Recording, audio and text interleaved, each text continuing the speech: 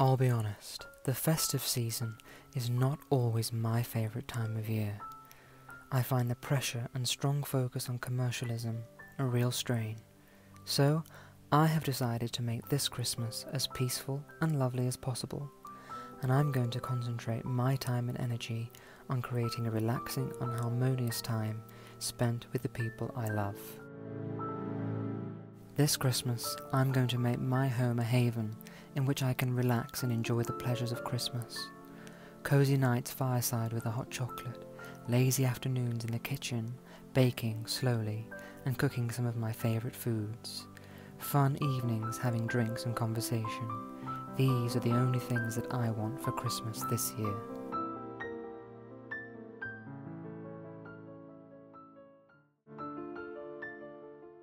Thank you for joining me in this Christmas special, where we'll decorate my tree together and I'll share with you my favourite festive cocktail. I'm wishing you a wonderful and happy Christmas. I got my tree from a local farm and it is almost 12 feet tall. I've left it to stand and open up for 2 days so that the branches can fall into place. Now it's time to decorate.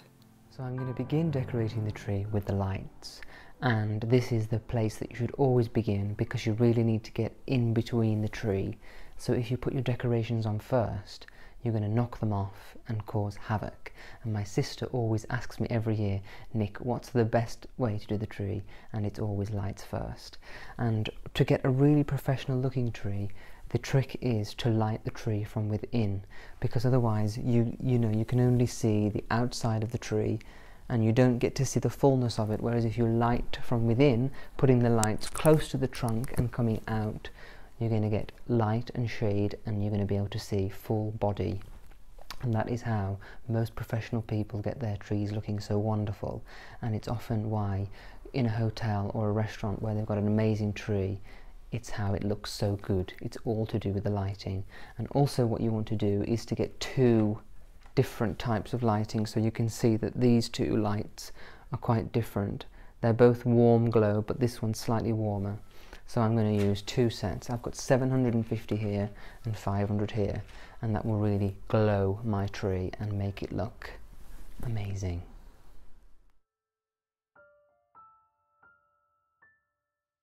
I'm starting at the base of the tree closest to the trunk.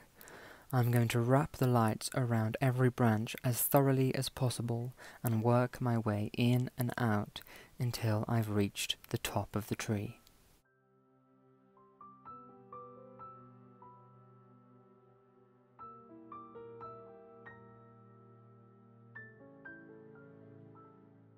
This is quite strenuous work and requires patience. It can also be daunting. My advice, as ever, is to just keep going and don't think about it too much. Before you know it, you will have reached the top.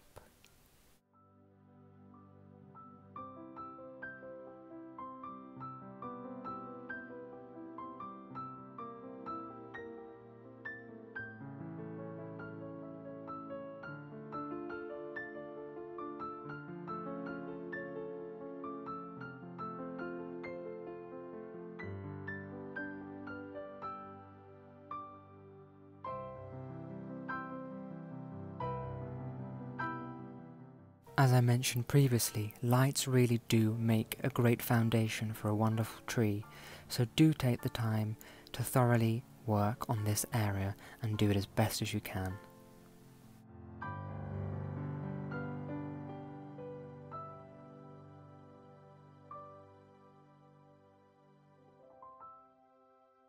So the lights are on my tree, and the general rule is that you'll need 100 lights for every foot of your tree. So I've got a 12-foot tree almost, so I need about 1200 lights. And I've got just over that on here, but I actually think it needs probably a little bit more.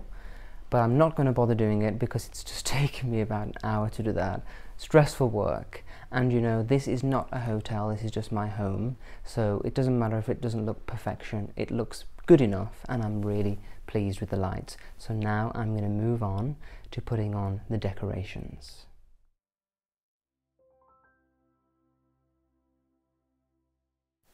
With decorations, I don't really have any particular rules or tips that are set in stone. I would say that if you are going out and buying new decorations, it's obviously best to stick with some sort of theme, either with the colour or with the types of decorations that you buy. I bought mine about 8 years ago, and I chose them because they are fairly classic and timeless, and have fit in well with the decor in all the homes that I've lived in.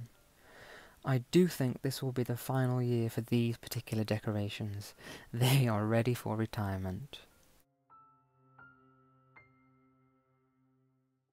I have these roses that I used many years ago for a flower arrangement, and I've decided to use them as a gap filler in my tree. I'll just place them in between the branches.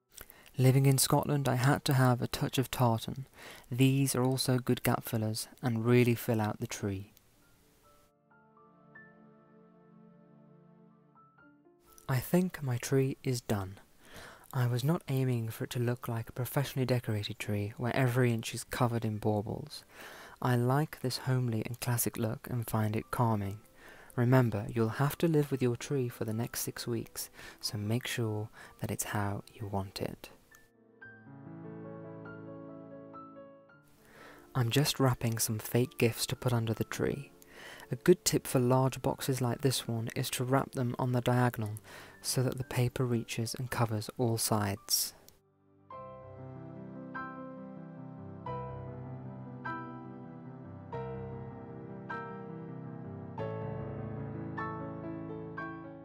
Another good trick is double-sided tape. You can fold the edges of the paper over and secure the tape underneath for a very neat and clean finish.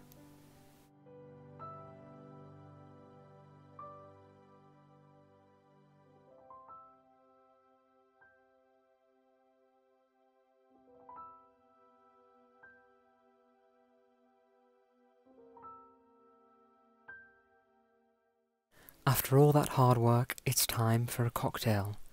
This is my Bailey's Salted Caramel and Chocolate Martini. It's a naughty but nice festive treat that I think you'll love. I'm using a vegan chocolate sauce and coating the inside of my glass by drizzling around it. Next, I'm taking my cocktail shaker and filling it with ice about halfway.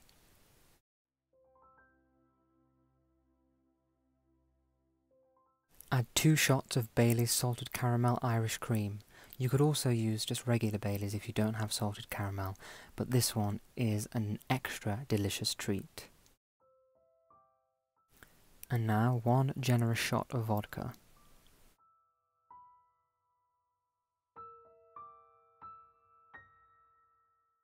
Next, I'm topping up with almond milk, but you can use whatever milk you prefer.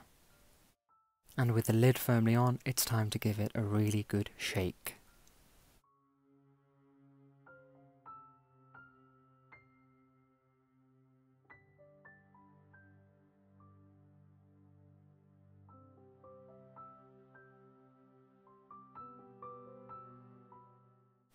Pour into your glass and finish with cream and a sprinkling of cinnamon and another drizzle of the chocolate sauce. This cream that I'm using is a dairy-free cream, and I'm so glad I found it because I really missed having cream, and this one is so delicious and you can't even tell that it's non-dairy.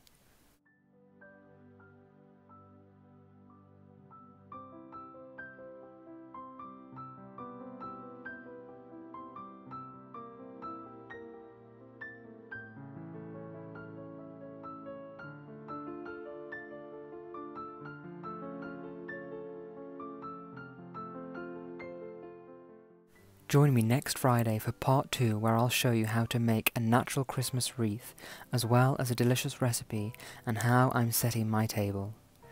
Until then, bye bye and thank you for watching.